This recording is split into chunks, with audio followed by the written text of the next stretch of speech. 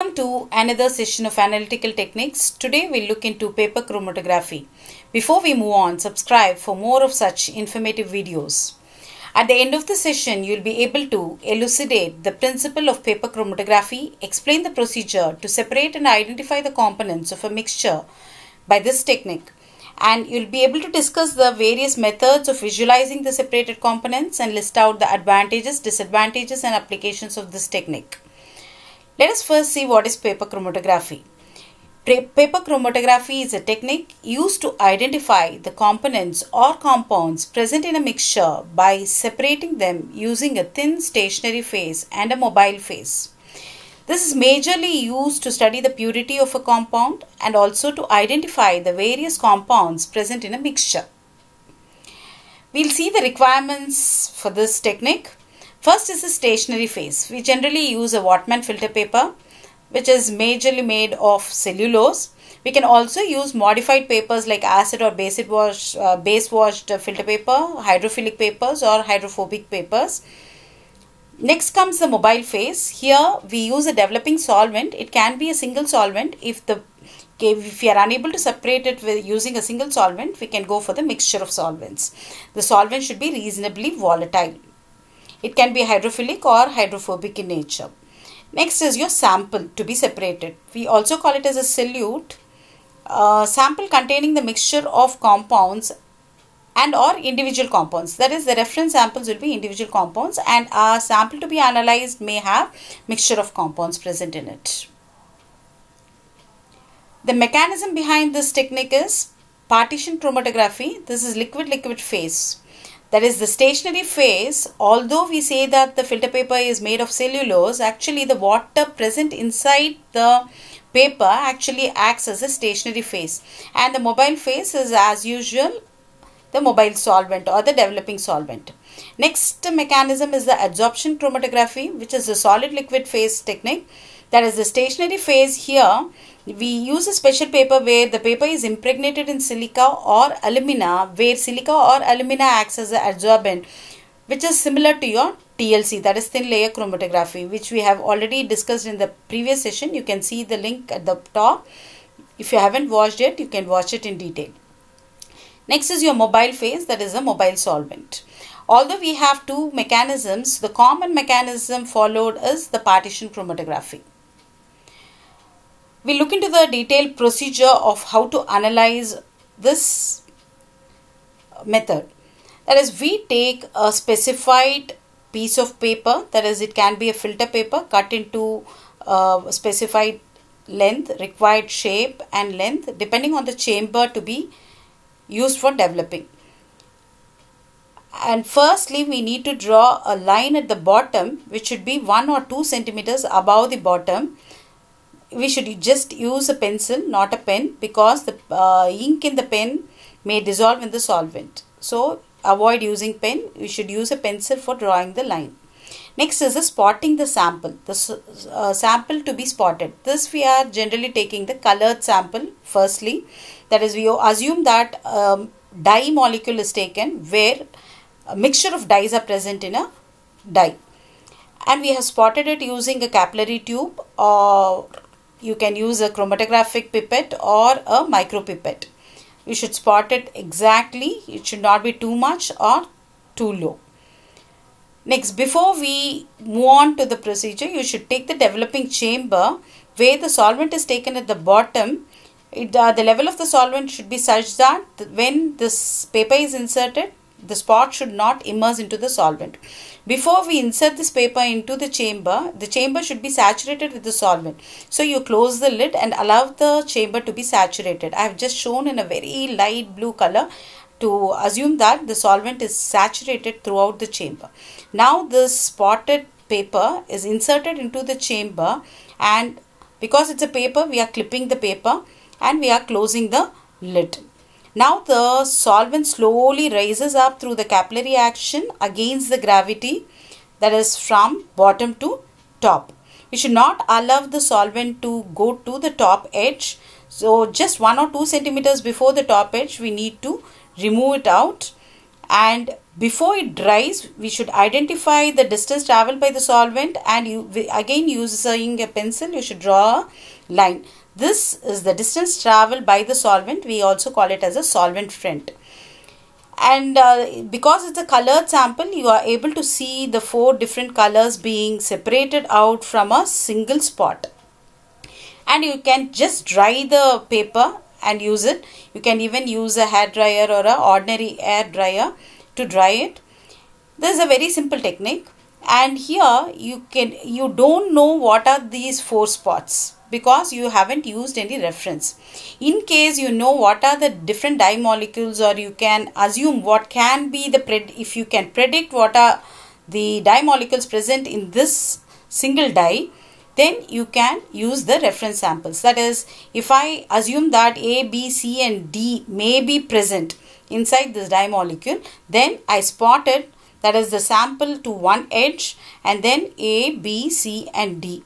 And finally the same process is repeated, and here you see that the spotting pattern is slightly different, but now you are able to tell based on the distance traveled by each component. You can tell that this yellow spot belongs to A, and orange to B, red to C, and this brown to D. This way, if you use a reference, you can tell confidently that this particular compound is a known compound and this is its reference sample. This is how you develop it. But most of our samples are generally uncolored, especially the organic samples. In such case, you can take this sample, spot it in a similar pattern as we did in the previous case, and A and B are the reference samples. In case you are studying the progress of a reaction, A can be the reactant molecule and B can be the product molecule. But all the 3 spots will be invisible to your eyes. But in order to understand, I have just given the pale colors, but actually it will be invisible. In the similar way, you are going to develop it by dipping into the developing chamber, but you need to visualize it by using some visualizing agent. A commonly used visualizing agent is iodine chamber. You just put some iodine crystals at the bottom and you dip the paper, and here where the spots are not actually visible, but once it enters the iodine chamber and leave it for some time, you can see that the spots are visible. So this spot corresponds to A and this spot corresponds to B. This is how you visualize it. You can use various visualizing agents. This is a very common visualizing agent. Ninhydrin is generally used to separate amino acids, to visualize amino acids. And sometimes if you have fluorescent substances to be separated, then you can also use an UV chamber. That is, when you glow UV light over the developed paper, you can see that the spots are colored, fluorescent in color, because the substance is fluorescent in nature. So in the presence of the UV light, you need to mark the spots and note down. And once you remove the UV light, the spots will not be visible to your eyes. That is another method of visualizing. There are different types of paper chromatography. The common type which we have seen now is ascending chromatography. That is, the solvent moves from bottom to top. That is against the gravity. Next is the descending chromatography. That is, solvent moves from top to bottom. That is, with its own gravity. Here in this case, the solvent reservoir will be at the top of the chamber instead of the solvent being at the bottom. And next comes the ascending and descending chromatography. That is, both ascending and descending takes place parallelly. Parallelly in the sense, in a single process. That is, here we can increase the length of the paper. So first, in case it's ascending, that is top to bottom, and then from here it will be descending, that is bottom to top. This way the length of the paper can be increased and the separation and the resolution of the compounds will be much better. Next is radial chromatography or circular chromatography, which is also common. Here we take a circular Wattman filter paper and we put this spot at the center. We'll see in detail in the next slide, where the solvent moves from the center to the periphery. And next method is the two-dimensional chromatography. That is, first we develop it as we have done in the previous case, that is ascending chromatography. Next you tilt the paper to the right angle and again develop. The second development will be right angle to the previous development. This way, in case in 2 or 3 spots are overlapped in the first development where the resolution is not clear, it could be resolved at the second development. We may use the same solvent, or we can use a different solvent in the second development stage. This is what we have seen in the radial chromatography. You take a petri dish and place the Whatman filter paper, circular filter paper above this, and the solvent is actually going through the capillary action using a wick. That is, the wick touches the sample as well as the solvent. Slowly through capillary action, the solvent penetrates and enters the paper, and as usual the solvent moves from the center to the periphery. We are not supposed to allow the solvent to move to the edge, and you stop it before it moves to the edge and remove it out. This is your top view of the filter paper. Here, because I have only one sample, I have placed it here. But if you have plenty of samples, this can be used. That is, by drawing a circle, inner circle here, you can place different samples along the periphery of that small circle, and you can allow it to develop, so that each sample will be developed and the spots are shown each side. You can use plenty of samples in this circular paper chromatography. Next important thing to calculate is the retention factor. That is, retention factor is the distance travelled by the sample or the solute, and distance travelled by the solvent. That is, first we have drawn a line at the top, and I said that this is the distance travelled by the solvent. This is nothing but the solvent front.